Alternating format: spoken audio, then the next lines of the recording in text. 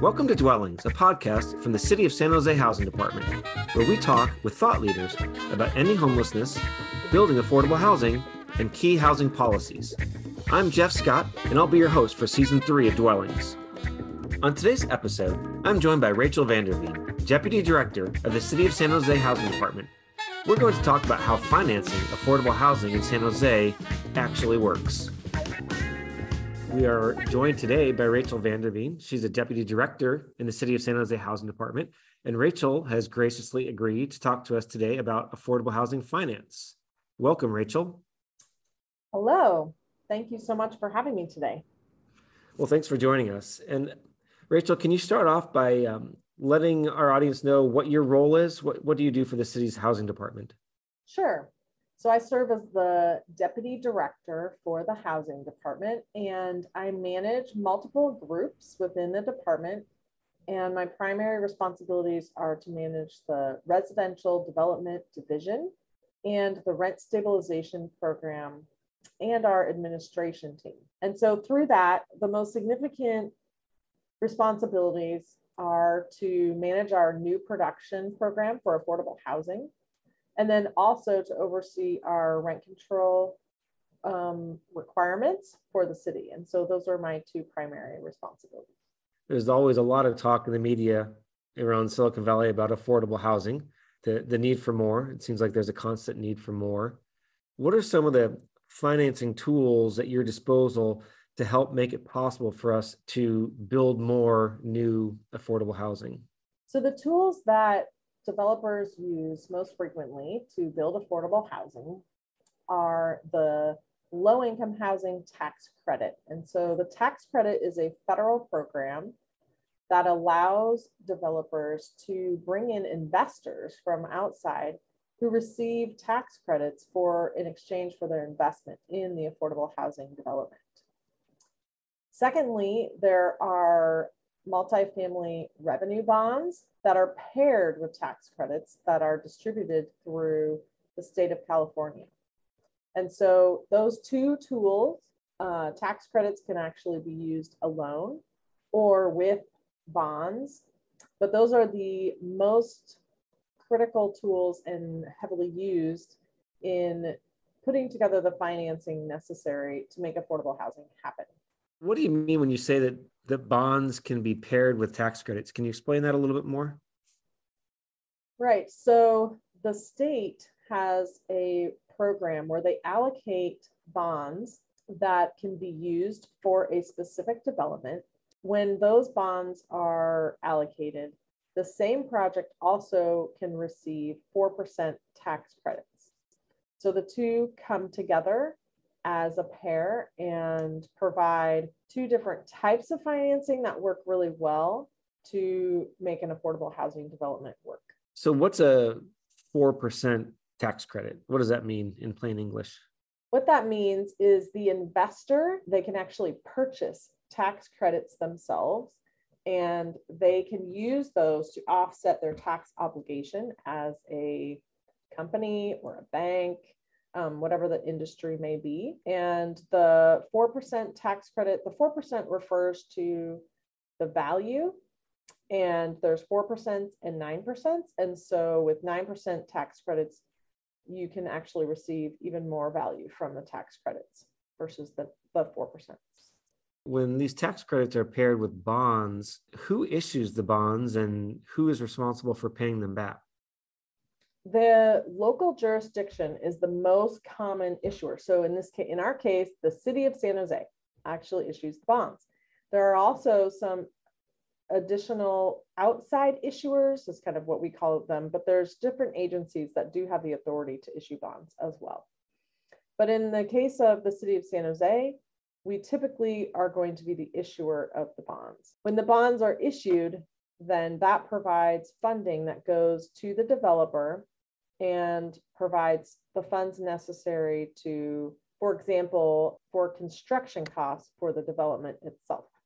How or by whom are those bonds paid back? So the bonds are paid back in a couple of different ways. If they are used for construction, many times they're actually, some portion of them may be paid back when the project is refinanced at permanent financing, which means after the building is built and tenants move in, then the financing is actually restructured into permanent financing. So sometimes some of the bonds are paid off as soon as the permanent loan is put in place. But other times the schedule is put together where the bonds are in place for many years. And those are paid by the developer over time as just regular payments on the development. So here's a question. I'm sure a lot of people are wondering, why is it so complicated? You're talking about tax credits and pulling in investors through those tax credits and having bond issuances and then having to pay back those bonds. Whereas I think a lot of us are just used to borrowing some money to buy a house or borrowing money to build a house. What is it about the nature of affordable housing that causes it to become a little bit more complicated to line up the financing? Well, that is a good question. Typically for real estate, there's two types of investment that are made.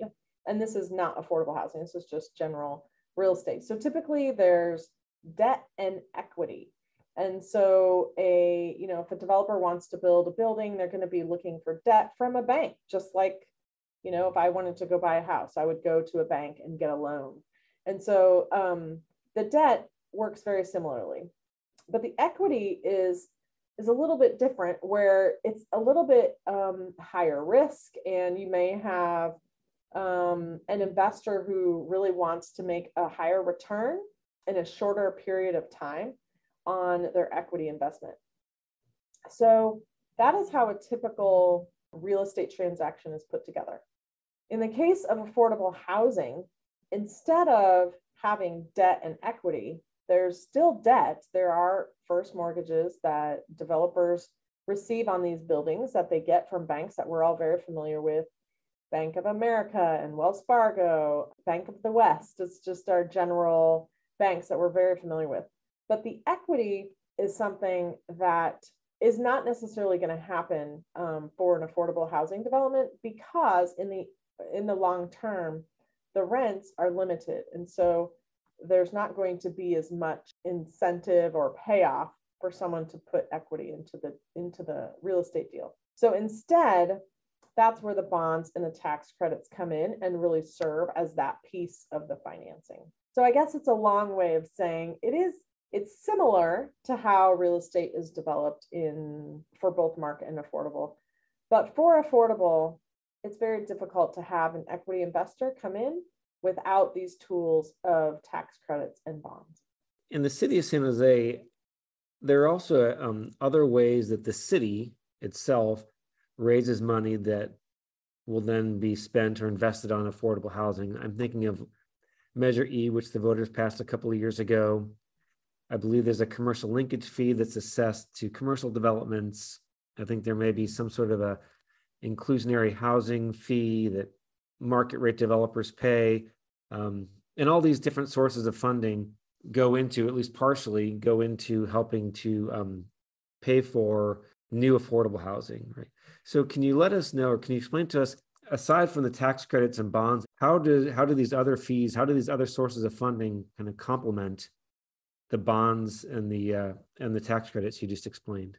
So in affordable housing financing, what we refer to as this remaining piece is gap financing. So what you do is you take a look at the total cost of development for the affordable housing development. You look at the first lender, you look at that debt, and then you consider how much money you can raise through tax credits and bonds. And then typically there's a gap between the total cost and that stack of financing. We call that the gap that needs to be filled by a local agency. So the city of San Jose will take a look at that gap and will provide a loan with very favorable terms to the affordable housing developer to make it happen. And we're going to use all those different sources that you just mentioned, if it be Measure E funds or commercial linkage fees, money raised through our inclusionary program. Those are all different funds that we will use to provide a loan to the developer for the gap that remains. You just said that the loan that the city would make in that case to try to cover that gap tends to be pretty favorable to the developer.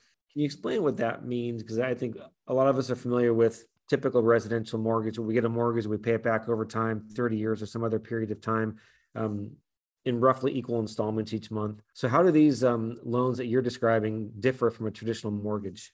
Yeah, so these loans are called residual receipt loans. So what that means is instead of paying a regular payment every month, what the developer can do is take a look at the operating costs versus the rents that were collected for any given year and determine how much money is remaining after paying all of the debt and other obligations on the property. What happens then is there's a calculation made on the remaining amount. And if there is a remaining amount, it's split between the developer and the city, and that piece pays back the city's loan. So what that means is that there is no actual specific payment that's due. And instead, the cost of the development is calculated. And let's say that there's a year that for some reason rents were low, then that year they do not have to make a large payment to the city. If there's nothing left over, then their payment to the city could actually be zero, and that would be acceptable. But at some point, the loan would be paid off, correct? Perhaps if the property is refinanced or if they reach the end of their financing, then at some point, one would assume that loan will ultimately be paid back in some form. Is that correct? Yes. So that loan will be paid back by the end of the term. And many times for these developments, after 15 years, there's an opportunity for a refinancing. As I mentioned earlier, many of the deals include tax credits, and tax credits are invested on a 15-year basis. And so what happens is after all the obligations and all the needs are met for the tax credit investor, after 15 years, it's very common that they actually exit the deal and find another opportunity to invest. And so after 15 years, there is a good opportunity to refinance the whole project. And so that provides a great opportunity for pay downs for the city, or even just restructuring so that the city's portion can be paid off more quickly.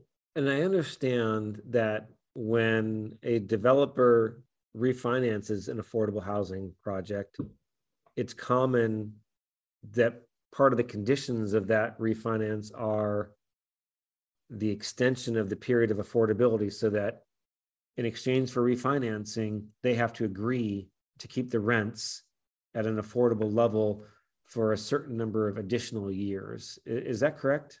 Yes. In exchange for the loan that the city makes to the developer, there's an affordability restriction that's placed on the property. And that restriction is initially put in place for 55 years. And for 55 years, the apartments in that building, the rents are determined by the original structure of the deal. So rents must be limited to specific income levels. And so when there's an opportunity to refinance, it's very common for the city to request additional time for that restriction. So if it started out 55 years, it is very likely that we could ask for an additional 15 years when they refinance. And so I just want to go back to something you just mentioned just a moment ago about the rents being restricted and what exactly that means, because that obviously plays into how much income the developer is going to derive and how much they're able to pay back the city over time. So can you give us some examples of what the income thresholds might be at different levels of affordability for what we are generally calling affordable housing?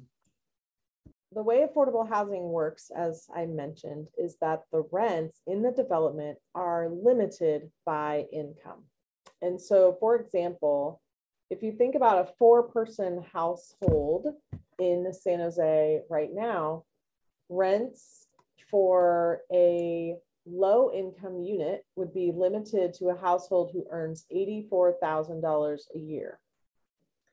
Now, we also have extremely low income households, which is a priority for our department. And for a household of 4, that would be a family who makes $50,000 a year. And if it's just one person, it could actually be someone who's making around $35,000 a year. So there is a range in income levels in many of our developments, but it is a stated city council priority that 40% of all of our funding provide units that are affordable to our extremely low income families. Okay. So, and as the way I understand it, you just touched on a couple of the levels. I believe there's extremely low, which is the lowest income level. Then there's very low income, and there's low income, and I think then there's moderate income. And so each one of these income levels, if I understand it correctly, has a slightly higher threshold. Like extremely low would be the lowest income. Very low, we would allow for a slightly higher income. Low income, again, could have a slightly higher income again. And then moderate income would have the highest income, if that's how, if I have that correct. And so my question for you is, when a developer, an affordable housing developer, is putting together a deal and trying to pencil it out and make sure it works, will they often have a mix of different income levels in their units? So maybe a handful of low income units and a handful of very low income units, maybe a few moderate income units, to try to make the deal work financially? Yes, it's very common to have a mix within the development. So a typical mix is actually a third, a third, a third. That's how I like to think about it. So a third are going to be affordable to our extremely low income households, a third to our very low income, and a third to our low income. It's actually very uncommon for our developments to fund at the moderate income level for rental housing.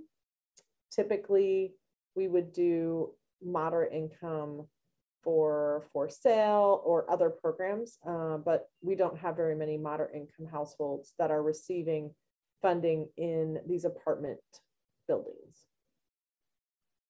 And what about a market rate developer, a traditional housing developer who's building market rate apartments to rent out?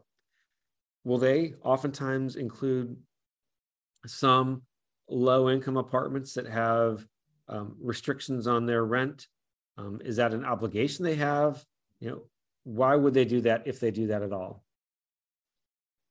So the city has an inclusionary housing requirement, and that requirement states that market rate developers are required to provide some form of affordable housing. So developers have many choices. They can do that by actually building affordable units into their development, or they can also provide land and dedicate land so that affordable housing development can be built somewhere else. Or they can partner with an affordable housing developer and have the affordable units built adjacent to the market rate units. So there's actually several different options. And what we do is work with the market rate developer to make sure, as they are building market rate housing, affordable housing is also being built at the same time. So for developers who don't want to develop affordable housing, or they feel like their project won't pencil out if they put in affordable housing, is there a fee that they can pay to the city in lieu of building the actual units themselves? Yes, the ordinance also allows developers to calculate a fee based on the number of square feet of market rate development that they're building, and they can choose an option of paying a fee. Then those fees are taken by our team, and we invest them into a affordable housing development that's coming up in our pipeline. So that is an option. And do we ever have situations where we have affordable housing developers who are doing more than just housing? So I'm thinking one thing that I see a lot of is I see apartments going in around retail or restaurant space. So there's some sort of a mixed use of the real estate development. Does that also hold true for affordable housing development, that sometimes it's part of a mixed use development? It can be. There's a recent example of an affordable housing development that was just completed called Quetzal Gardens.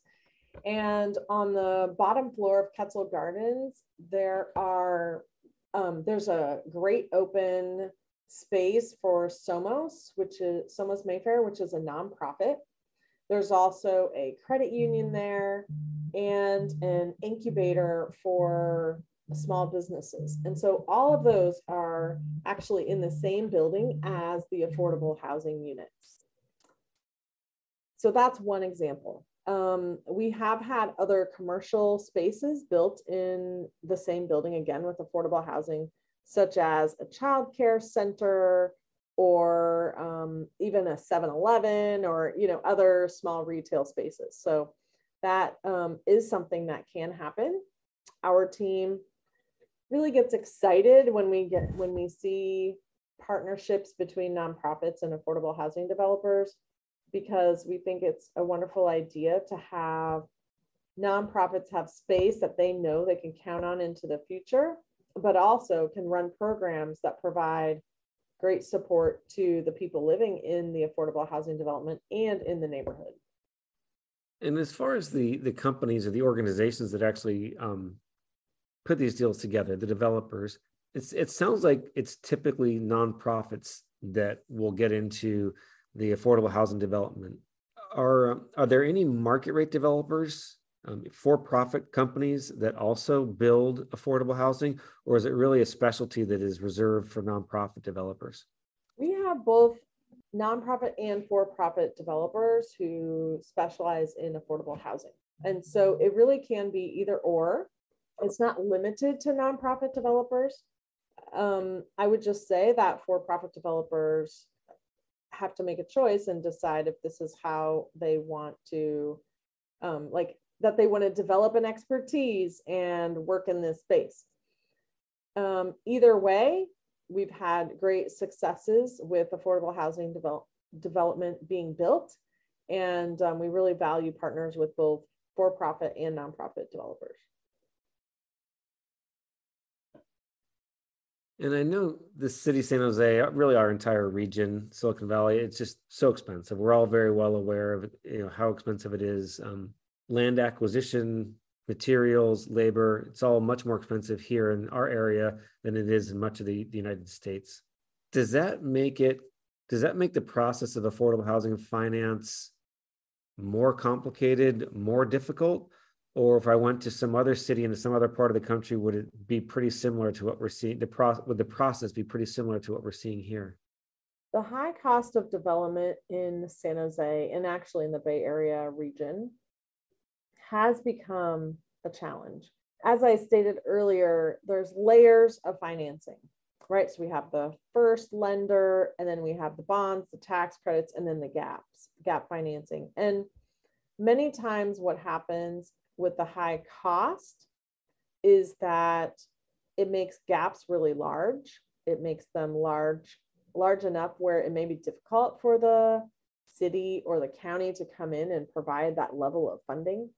It also has proven to be less competitive for state resources, such as the bonds. And so what's happened is, because the costs are higher here, there's less of an interest those projects are just less competitive. So it has become a problem. We're trying to work through it on a policy point, but also by trying to think about innovative ways to bring down cost, because we really need to be thinking about how to lower those numbers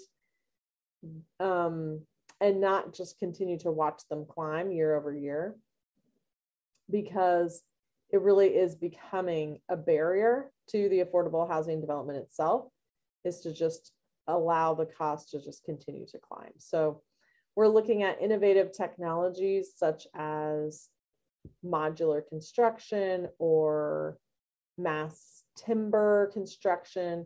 There's different methods out that are available to affordable housing developers that we want to explore and just understand if there's a way to start to bring those costs back down.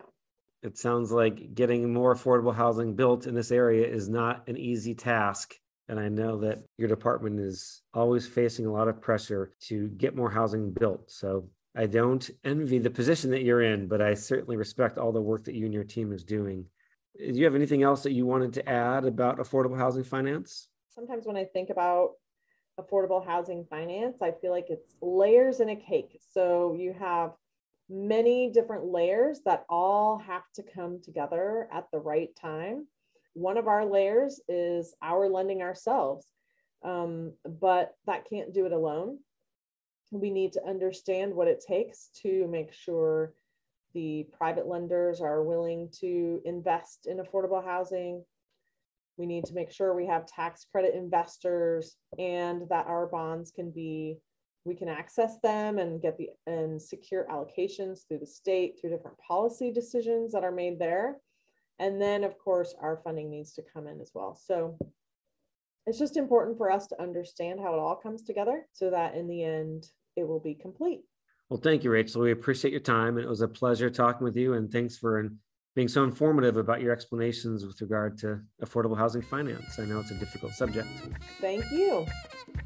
Thanks so much, Rachel, for joining me on today's episode. To learn more about affordable housing financing, please visit our website at sjhousing.org. Thanks for listening to Dwellings, the City of San Jose Housing Department podcast. Our theme music is Speed City, composed and performed by Attain Charles. Thanks to San Jose Jazz for letting us use their music. If you like the show, please subscribe and share with your friends and family. If you're looking for more ways to help address housing and homelessness issues in San Jose, please check out the show notes. You can follow the Housing Department on social media. We're on Twitter and Facebook at SJ City Housing. And if you have questions or comments about today's episode, please send them to housingcoms@sanjoseca.gov. The artwork on our website was created by Chelsea Palacio. Dwellings is produced by me, Jeff Scott, and Jose Chavez of the Housing Department.